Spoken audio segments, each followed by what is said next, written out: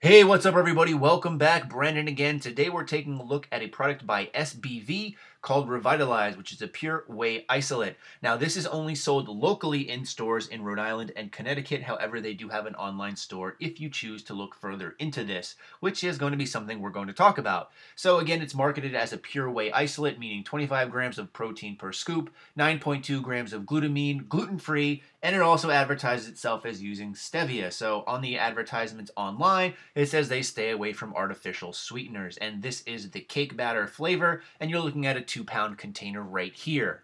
All right, so let's take a look at the profile on this bad boy. You're looking at 30 grams per serving with 30 servings in this 2-pound tub, 110 calories with 0 grams of fat, 1 gram of carbs, and 25 grams of protein. As of note, you will see at the very bottom, glutamine is added in an extra 5 grams, which is really no benefit in my opinion, as you're already getting glutamine with the protein to begin with. Not to mention, we've done videos on glutamine in the past. Now, as far as the other ingredients go, you're looking at whey protein isolate, both natural and artificial flavoring, xanthan gum, and then stevia, as we mentioned before, which is interesting because they really push as this being all natural, but again, looking at the ingredient profile, you will see artificial flavoring as well.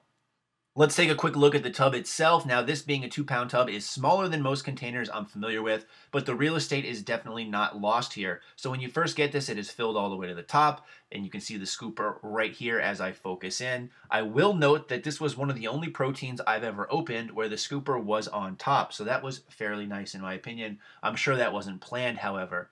Now, as far as this protein goes, it does have a very decent profile, and it is available in other flavors such as strawberry and chocolate, so just 3 flavors right now. However, even though the profile on this is very strong, having a high amount of protein per serving with no fat and only 1 grams of carbs, where this really fails in my opinion is the price point. So for a 2-pound container, you're looking at a price of $39, which is kind of steep for protein in my experience. Now with this also, I will say I don't like to overly rely on whey protein powder as a main source of nutrients.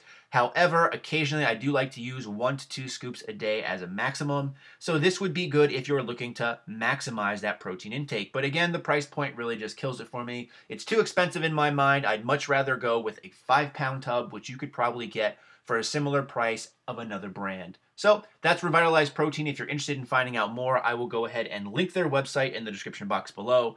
Thanks for watching as always, and in the meantime, stay big.